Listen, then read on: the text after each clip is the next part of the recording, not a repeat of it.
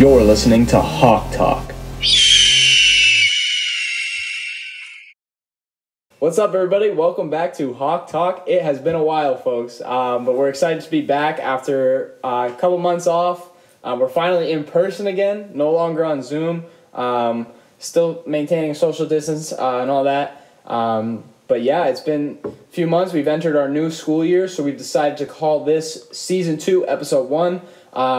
We're going to have a new series of episodes. Today we're just going to talk about COVID updates, fundraiser updates, talk about our training plans for this fall. We got a ton of stuff to do, so let's get right to it.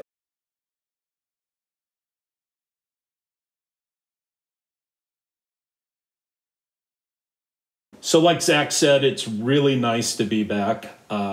I'm going to have to share a little story with everyone real quick. Zach doesn't even know I'm going to say this, but we are a little rusty. It has been a while since we've been able to do this, and we had a little issue tonight. We had to fire the guy who works the soundboard.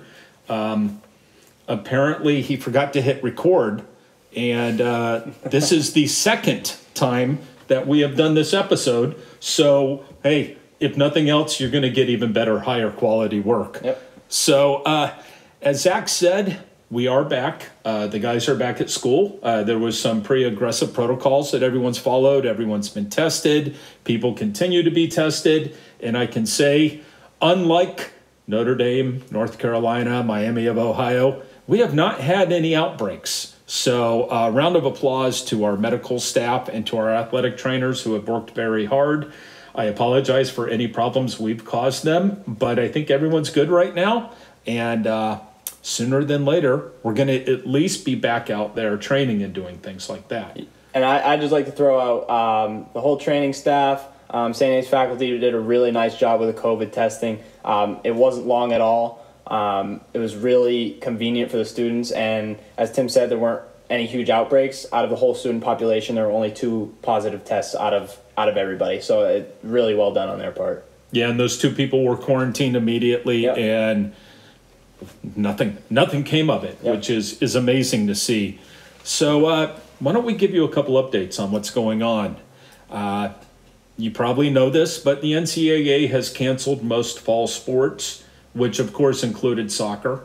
I do understand why some of the Division I football programs are going. Those things make more money than your average medium-sized business. And let's not get in the way of that. But unfortunately, with us not bringing in crowds of 100,000 every game, only 98,000, we were canceled. It wasn't just us. It was obviously the NE10, but all the surrounding conferences. And then the NCAA killed a lot of things too. So it makes sense. We get it. We understand. But the good news is, if nothing else, we get to train the guys, and we will get to play some scrimmages. We don't know yet if we'll be allowed to have any fans there. I'm guessing no to start, but maybe by the end we'll be able to have a few. So we'll keep you updated on all of that. I will tell everyone, and Zach's heard this before, but one of the goals that Bruno and I have put into place for this new type of season is the fact that we will be playing scrimmages. We have enough guys that we can suit up 2 teams with subs. Bruno will coach one, I'll coach the other, so you guys can offer your condolences to Bruno on the losses. And then we can actually have a real game day, referees, 90-minute game, hopefully pregame music, scoreboard. Maybe we can come up with some recorded sounds of fans in there. We can get Zach's mom to record her yelling at different players and the referees and things like that.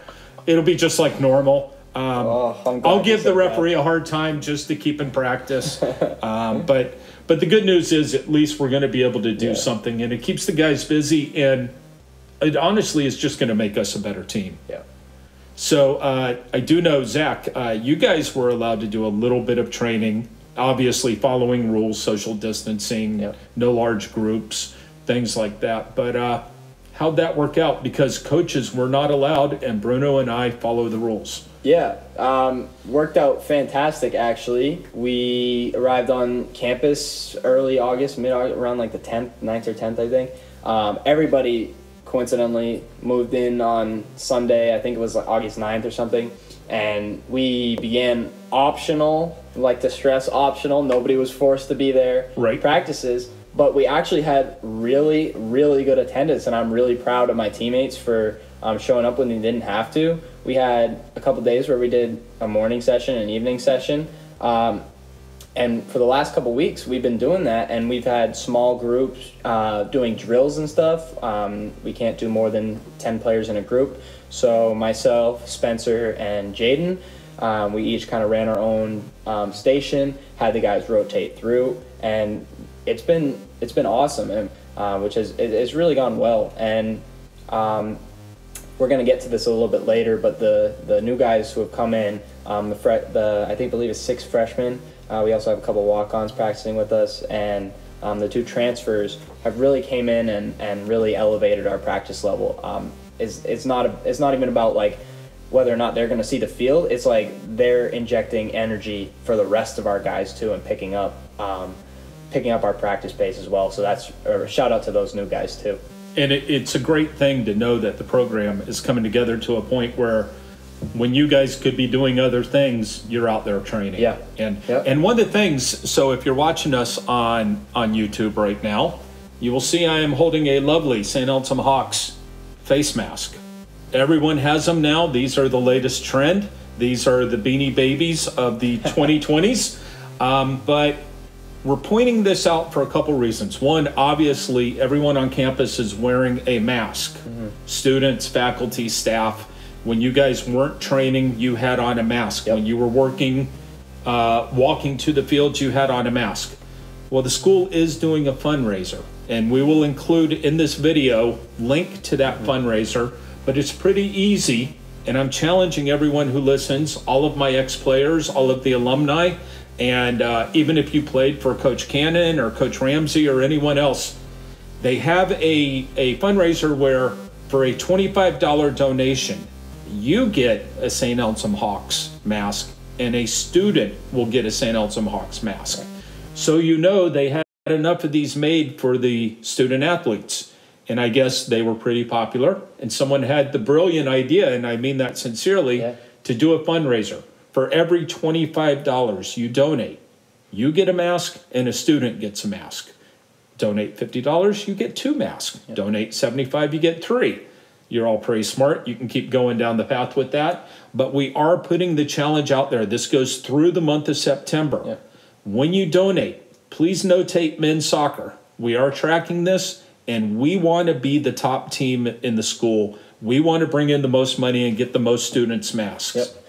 I'd just like to throw out that it's a literal win-win for everybody here. Not only are you giving money to our program, which we really could use, it's going to a lot of great stuff, you're also getting a mask in return. And it's not just one of these plain navy blue masks. This was just the original model. They're also got some cool designs on it with the St. A's logo in this fundraiser. So it's honestly a win-win. Feel good, and you're going to get a mask that you're going to be wearing for the next, who knows, few weeks, few months, whenever this is all over. Hopefully not too long. Hopefully not too long, but you never know.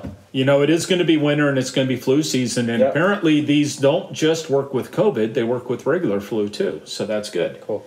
So, you know, for those of you who have been listening to us for a while, you know we've had 10 episodes in Season 1, and this is Episode 1 of Season 2.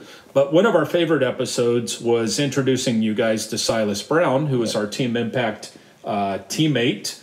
And if you follow us on social media, or if you know Silas, you know that he had to have some surgery a couple weeks ago. He had to have his tonsils out, his adenoids out, and some work done in his throat.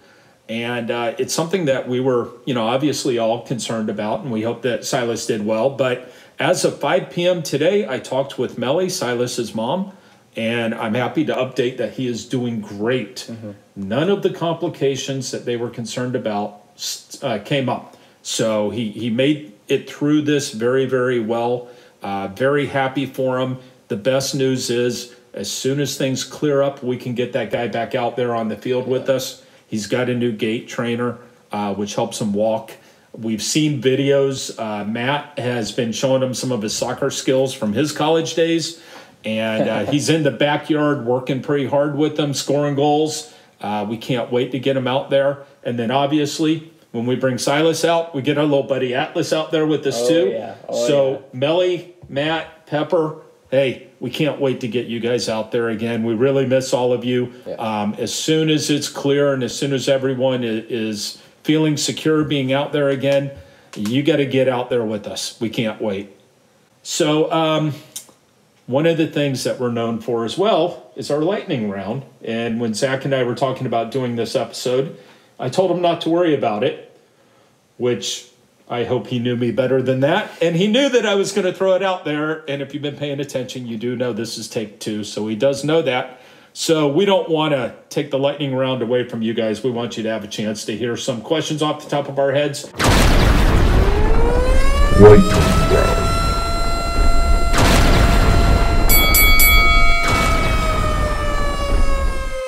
We are going to fire questions back and forth at each other, and we're going to try to stump each other a little bit. So if you're ready, Zach, I'm going to throw it to you and let you ask the first question. All right. So you discussed how we are going to have some pretty formal scrimmages, inter-squad scrimmages. We have 30 guys this year, so enough to have 2 teams of 14 or 15. Obviously, Tim just said it's his team versus Bruno's team. So I'm wondering, who is your first pick going to be when the time comes to pick teams? Interesting question. I'm going to pause for a moment and let everyone think about the dilemma that would be going through my head right now. Cue the Jeopardy noise. Yeah, exactly. And then those who know me know that there is no dilemma at all and know that I'm just filling time right now. Brian Underhill, without a doubt. I am a goalkeeper. He is a goalkeeper. He is a monster. He is slightly larger than the frame of the goal. Yeah. I'm putting him on the field first and then filling in from there. Yep. I definitely agree. Defense, goalkeeping, that's a strong starting point. But if I was a coach, I'd definitely look at one of our maestros in the middle of the field, Kevin, Kyle, Pat, any one of those guys I'd look to draft first. No doubt. And it's going to be nice that we are able to get everyone on the field. Yep. You know, we play 2 holding mids, and we have 3 incredible holding midfielders. Yep. So now we get to start all 3 of them, so it's going to be great. Mm-hmm. So, okay, let's go along the same lines with my question to you. You've been able to train with guys, and we've mentioned that even some future walk-ons are going to be or have been training with you. Who's impressed you the most so far? To me, Mike Fortin has impressed me the most out of the new guys. You can't even tell that he was at a different school last year. He's fitting in so well with our team. And he also jumped up. If you, we actually haven't had a podcast yet. I was going to say if you watch our podcast about the recruits, but he was coming up from Division III St. Joseph's up in Maine. He's jumped up a whole division to D2 now, and you can't even tell. Like, he's not even fazed by the transition. He's doing really well. He's a left back, left-footed player. In our little games that we've been doing, he's getting up and scoring goals. He's also playing really good defense, so he's impressed me a lot. I'm also going to throw out Josue because he'd kill me if I didn't say his name on this, but he's actually been doing real well too, and the guys really love him so far. So I think it's good. Those guys both have a lot of NCAA experience, mm-hmm. So it's not the same shock for them coming over to the school. Zach did mention in an upcoming episode, we will go through each of the recruits. Mm-hmm. We will interview them, maybe ask them some goofy questions like this as well. So make sure you're keeping an eye out for those. Yeah. So, Zach, another question for you, and I know we're going to start running short on time soon, so let's throw this one out there. There was a recent award that came out from the NE10. 19 student-athletes from St. Anselm College were on that award list. Were you one of those guys? I was. It's 2 years now. I've gotten the ADA Division II Scholar-Athlete Award. It's for students who have done 2 years in college, have a 3.5 GPA or higher, and play on a varsity athletic team. So I've been really working hard in the classroom. Obviously, shout out to my mom on that, keeping me on my toes.